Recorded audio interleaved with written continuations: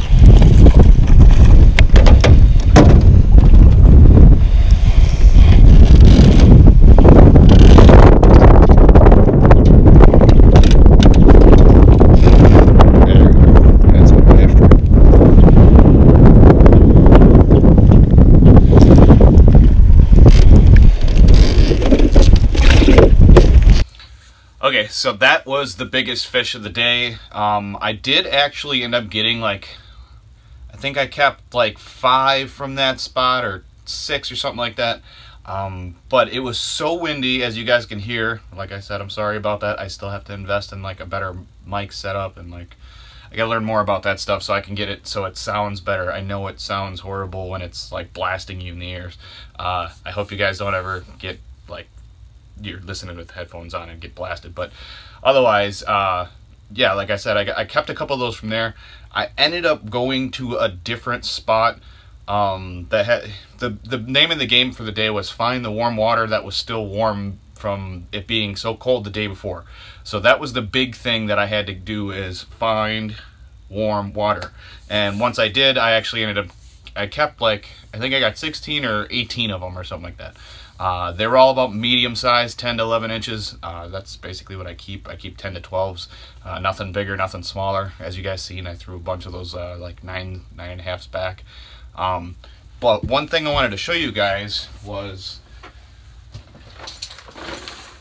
the bait I was using, because a lot of you guys ask me, randomly, what baits I'm using for the day. And the one that I was using that day was this little guy right here. So it is, I said it was Kalen's. It's 1.75 TT Crappie Scrub. And the color is Junebug Chartreuse. If you guys want to see that yourself, I'll link it below in the description for you guys if I can find it. Otherwise, a lot of local bait stores carry them. The place I go to all the time, Lakeside Bait and Tackle, right off of 50 in Delavan, they have it. He usually has a full supply of them.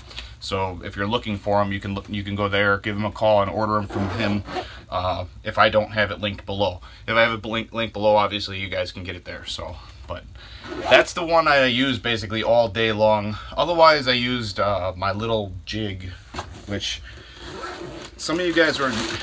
I had a couple of people ask me about those, and I mean, I think you can get them anywhere, but what it is I have this little bag of these, and I want to show you guys if they focus. So what it is it's like a 1/32 ounce jig head with a number 10 or number 8 sickle hook. So the hook is actually pretty big for how small the jig head is. And the sickle hook, I have noticed, so like if you guys watch, like go back through this video and watch, you'll see I like start pulling and you'll see like the rod moving and you're like, set the hook. What I'm doing, and it's something that I do it unconsciously, and it's really hard to explain to get people to understand what I'm doing, is with crappie, they have that really soft mouth, and when you start pulling, it actually starts driving the hook into a spot. And they can't spit it out at that point, but by getting it stuck into that spot, usually it's a little further in the mouth than if you just pop them right away. A lot of times you'll just rip it right out of their mouth. And I think I had a couple, I didn't put them in there. I had like 5 or 6 hook sets where I literally was like, got them, and it just rips it right out of their mouth. So you have to slow your thinking down when you're crappie fishing. It's not always just rip and set the hook. I mean, it's not bass fishing. They don't have this big bony mouth that you can drive a hook into. It's very soft and very hard to make sure you get that hook in there. But those little sickle hooks, like I said, where you can get the Kalen's grubs at Lakeside, he carries those. I don't remember the name of the, you'd have to just ask him. Brad at Lakeside Bait and Tackle. If you look him up online, you can find him on there or on Facebook. But just ask him about those little sickle jigs that come with other baits or something like that. I can't remember who has them. You just have to ask him. But I hope that helps you guys out a little bit, because I know a couple guys asked me, you know, what jigs I was using and like how light they are. And in the springtime, the key to me is fall rate. How slow does the bait fall through the water, and how slow can I reel it in? Sometimes you can, I mean, when the water gets real warm real quick, sometimes you can crank things in and those fish will slam them. And that's a great day. I mean, it's even more fun when you can just cast retrieve fish. Like, that's the really fun thing. Actually, I'll put a video up here of a day just like that 2 weeks ago when we got our first warm-up.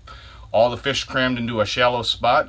There was hundreds of them there, and I caught so many on one plastic, it was insane. So go watch that video if you guys want to see some crazy action, like cast after cast after cast action. It was a fun day.